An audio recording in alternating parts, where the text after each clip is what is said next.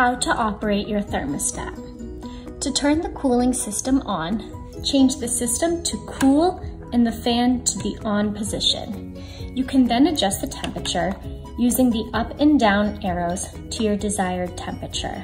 Always be sure that both the fan is on and the system is designated to cool. For heating, you can simply switch it over to the heat system. If you would like the fan to automatically come on at a certain temperature, put the fan to auto and make sure the temperature is at your desired level. This means that any time the room drops above or below your specified temperature, the fan will come on. To run a program, simply click the program and choose for your day and time that you'd like to schedule this for. Again, you can use the up and down arrows to change to your desired temperature. You can switch the program button for different times or days of the week. When you're finished, simply press the hold button and it will be saved. When you would like to turn the air conditioning system off, simply switch the system to off